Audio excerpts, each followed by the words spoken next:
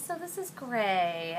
Gray sustained trauma to his face, which we think was probably due to being hit by a car about a week ago.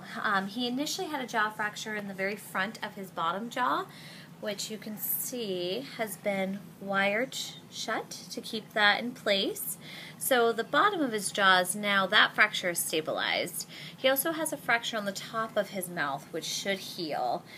He had significant swelling, and he has some trauma to his eye, which is causing some bleeding within the eye, which I'm not sure if you can see, but you're probably not going to be able to see, but there is some blood within the eye caused by the trauma that we're hoping will resolve with medications.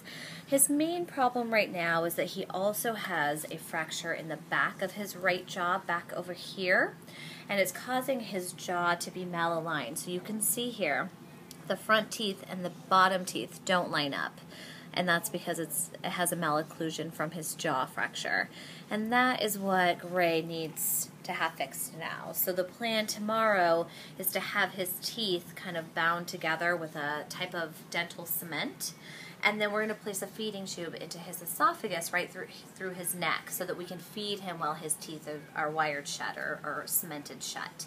And we're hoping that that will just help his jaw to not move. It will stabilize the fracture so that it can heal on its own, and that's the plan for him tomorrow.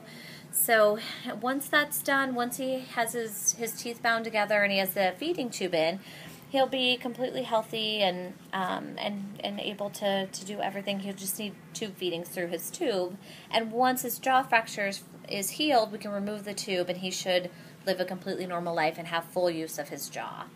So that's what the plan is tomorrow, and that's what little Gray needs, and hopefully he'll be able to go to someone's home and be a perfectly healthy cat for the rest of his life.